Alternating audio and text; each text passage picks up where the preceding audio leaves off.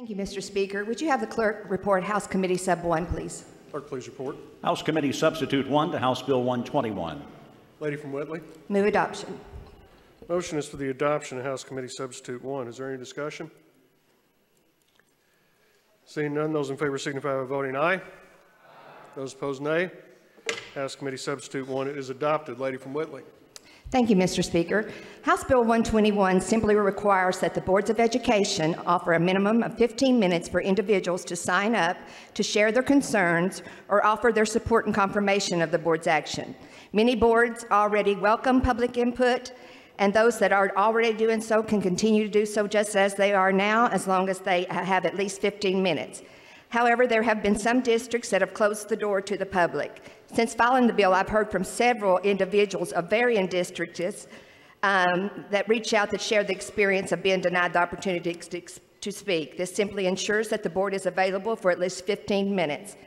Access to Board of Education is limited, therefore accessibility is limited for conversation.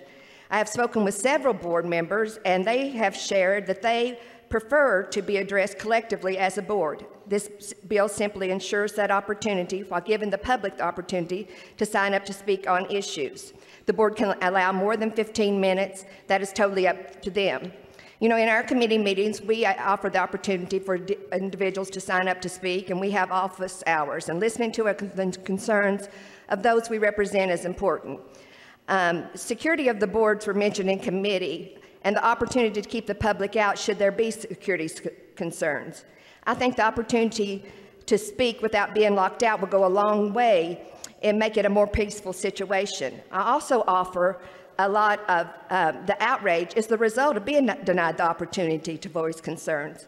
Some boards, if they feel the opportunity is warranted, might have their SROs attend the meeting.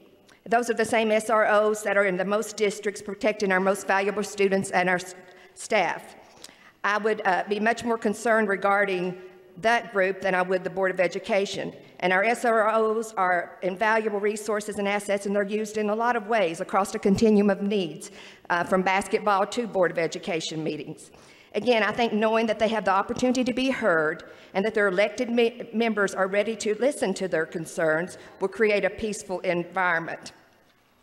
KSBA did not come out against this bill, and I haven't received any contacts from any board members or any superintendents regarding their concerns with this measure.